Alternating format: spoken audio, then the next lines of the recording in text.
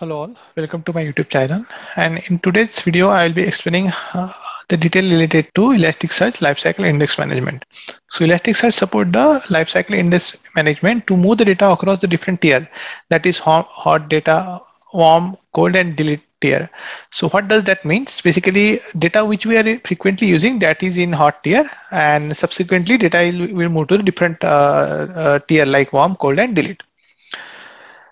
Before moving further, I'll be suggesting you guys to go through this Elasticsearch official document, which explain how to do, because before applying policy and template, first of all, you need to create one Elasticsearch cluster with number of nodes, and those nodes we need to label with hot, warm, and cold. So here is they have explained how to do it.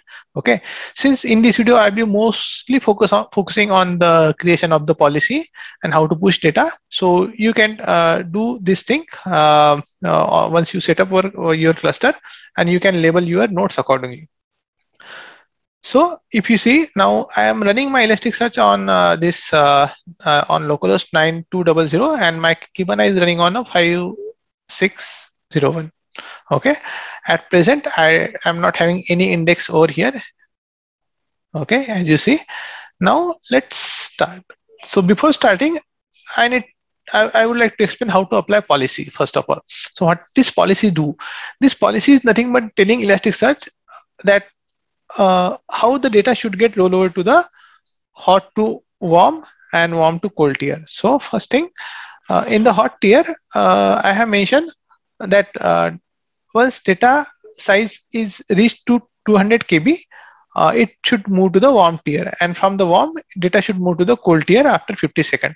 So since this is for demo purpose, so and in the interest of time, I just mentioned the size is 200 KB, but in actual production environment, this size would be in the GBs, let's say 20 GBs. Okay, and you want it to roll over from 20 GBs.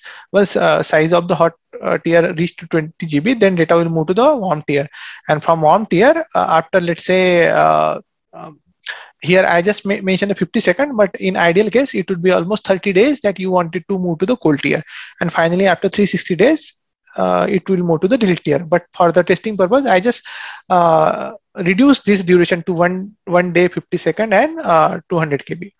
So let's apply this policy first. So once you apply this policy, you need to create one template, and in the template you need to give the name of the policy that you have just created. Okay, and this is my index name, in which I am going to push data. So two things important to remember: this index name and the policy. So let's create, because every policy needs some template, and once you create template, finally you need to create one alias. This alias is nothing but is a manually creating initial index that we will use in our index template, and here is a snippet for that. So let me create it. Okay, so it created one alias for me. Alias name is enterprise survey. Okay, now let me first execute this thing. Okay, now you see it create one hot tier first. Okay, and nothing else is over here, because anytime whenever you will be creating index, it will be first of all in hot tier. So now let's try to push some data into the Elasticsearch. So this is my simple Jupyter environment in which I am reading some data from the CSV. Okay, this is my data in the pandas data frame, and then via Elasticsearch DSL API, I am pushing this data into the Elasticsearch. So if you see, I'm just pushing this data into Elasticsearch via DSL API. And if you don't know, guys, how to do this thing and what this code is about, in my other videos, I have explained in detail about this this code. So if you see, it's running. So let's wait for some time to get complete.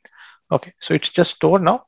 Let's run once more, because we need some more data for this lifecycle index management. And then I'm running this thing, and again I'm pushing data into the Elasticsearch. Okay, so it's running.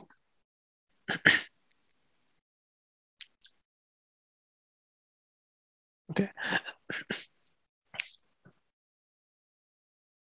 Yeah. So as you see, data got pushed to Elasticsearch index, and index name is enterprise survey. So let's now create the index pattern. So I will tell you how to do this thing. Go to stack management. Okay. Just click on index management. You see this enterprise survey, right? We just push. Now create the index pattern for that.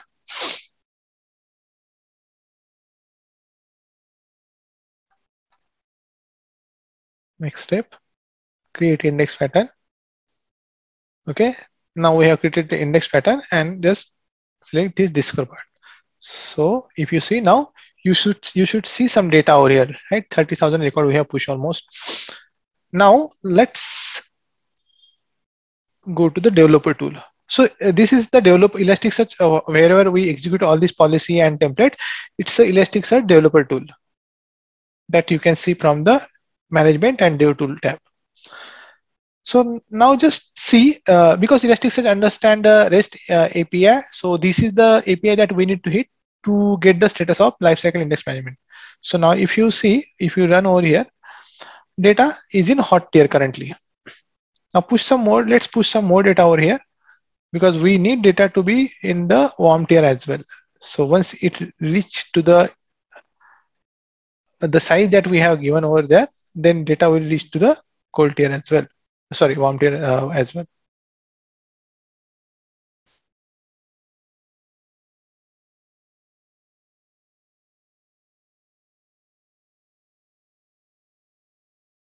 So it's still executing.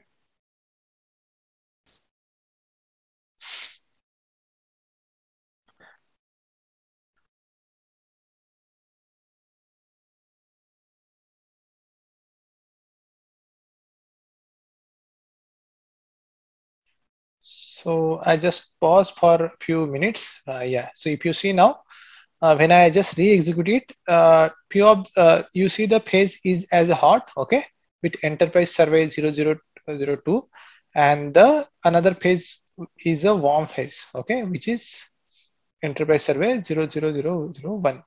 So in ideal production scenario, there will be multiple index, maybe lakhs of index that would be in the hot tier with the hot phase, okay, that is this phase, and another there will be another multiple indexes which will be in the warm state. So this is the way we need to apply this policy on the Elasticsearch index so that data can move to the different tiers. And as I mentioned, we can use this data tiering because the more frequently used data would be coming into the hot tier, and less frequently used eventually will get moved to the warm, cold, and delete tier. So that's all, guys. If you like my channel and this video, please do subscribe, and even if you need the code base for this, what are the script I have implemented, please keep me posted. I will push it over GitHub. Thanks, everyone.